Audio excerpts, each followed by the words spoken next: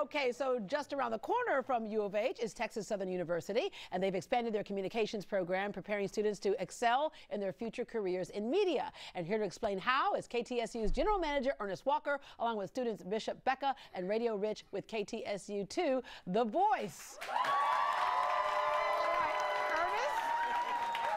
That hat looks familiar. Well, I ran into my friend Chris on the way out, so he just passed it to me. He passed you that? Yeah. All right, you can take it off now. Okay. Thank you. All right. You know, Ernest, it's funny. Oftentimes, students, like high school students, will come up to me and say, I want to go into media, and where should I go? And they always think about going away when we have a great program right here in town at KTSU. We have one of the best programs in communication for students at Texas Southern University. Yeah. So, you know, at KTSU, 48 years in existence, and also with our students like Radio Rich and Bishop Becca, the opportunities that they have is absolutely amazing. Yeah, and that opportunity is to be hands-on. I remember when I went to college, students really couldn't get involved so much in the local media programs there. And so this is what shows you what the real world is like. And so what have you learned so far about what you like about the business and what you might want to work on in the business?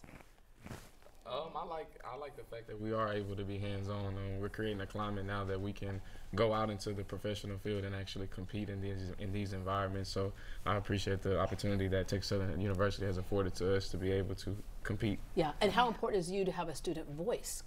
Very, very important. As a student, sometimes, like you said, Ms. Deborah, you feel like I'm doing the work, the book work, but I'm not doing the tangible work. Like, how am I going to be equipped to get on the mic and produce a show and make sure that I can handle it? I can handle the pressure the day to day. Yeah, yeah. And so you have, it's the first ever student-run live stream radio station. And as far as Texas Southern University has all kinds of disciplines that you can get your degrees in. Some of notable alumni include Michael Strahan, Yolanda Adams, and Marcus D. Wiley as well.